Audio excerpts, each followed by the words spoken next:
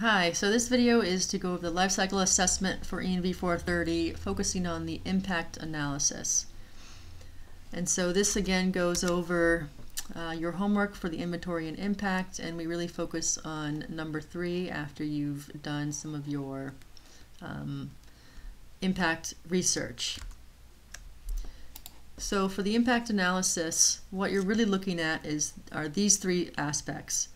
And so individually, when we're looking at these, you want to kind of really take out what's involved. And a lot of it relates to, does your product produce pollution?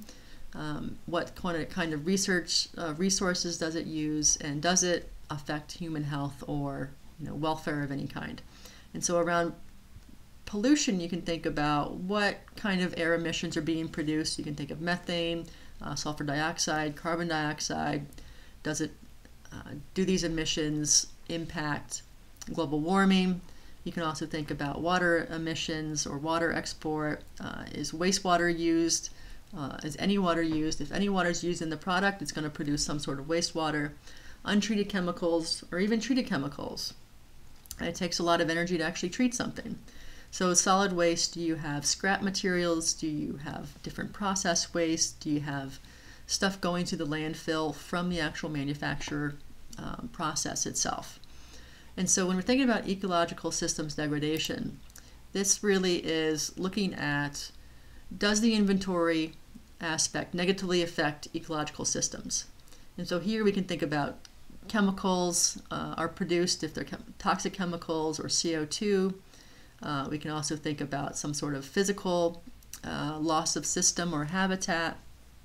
So if some sort of aspect of the product actually removes land, this would count. Biological ecological systems degradation. So this relates to, are you introducing a foreign species? Are you changing the genetics of the species that are there within a forest or within a, I don't know, bugs? Are you overusing a species? So if you're using, for example, a lot of the leather, are you changing the genetics of the cows to help you grow more leather? So that would be a potential aspect here.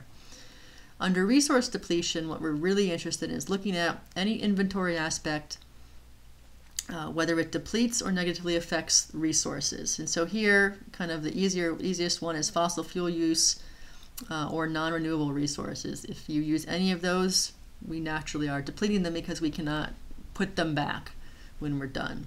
There can also be some sort of renewable energy impacts. So if you're getting all of your energy from, say, a hydroelectric power dam, that has to actually go across a river, and it can deplete fish stocks by affecting populations. So that would really only come out if you're really familiar with your energy source. So maybe not quite yet.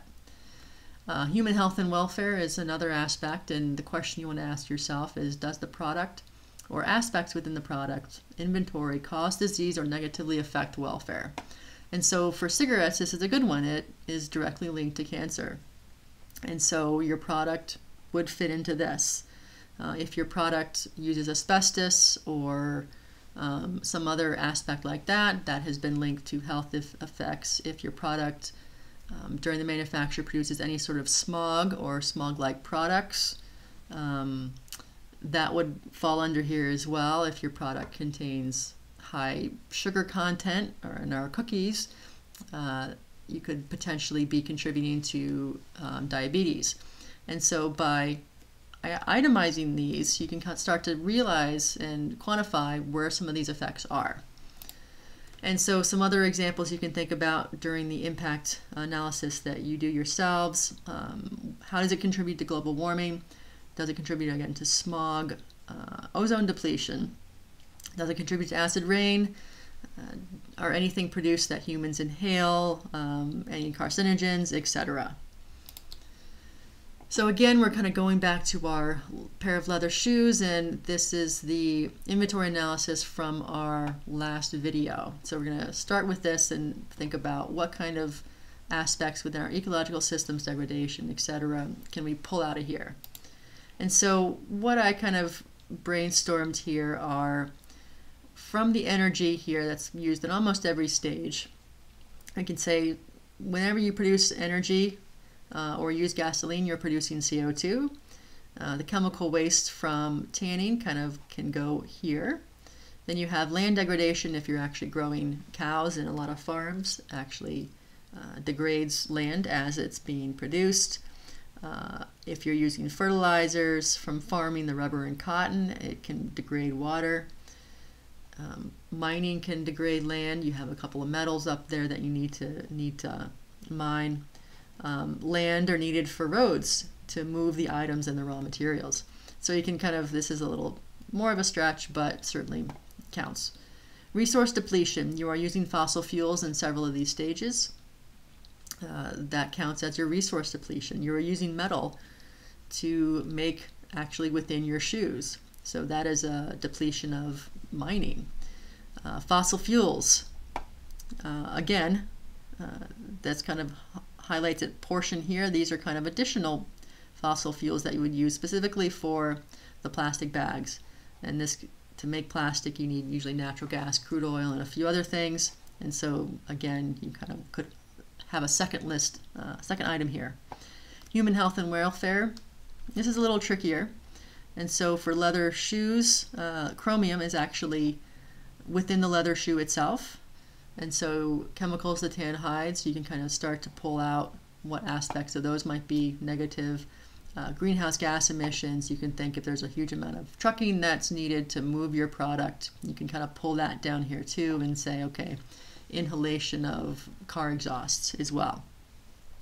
And so for this assignment for number 2, or number 3 here, I asked for at least 2 items in each and have a total of 10 items at least. And so here I have at least 2 items, or here I have 2 items, and I have 10 total items. And so this would count as a good assignment. And so again, I encourage you to go over your 10 in case one's a little iffy. It'll hold you pretty well.